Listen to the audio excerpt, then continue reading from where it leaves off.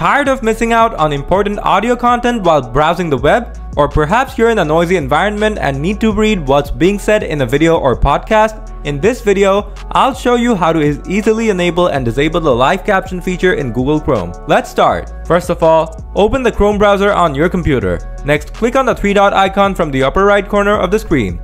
And then click on Settings from here. Once in the setting, click on Accessibility from the left side menu. Here, you will find the live caption feature. Now, if you want to see caption while watching or listening to something, toggle this feature on. But if you don't want that, just toggle it off and live caption will be disabled. So that's it, guys. That's how you enable or disable live caption in the Google Chrome browser from your computer.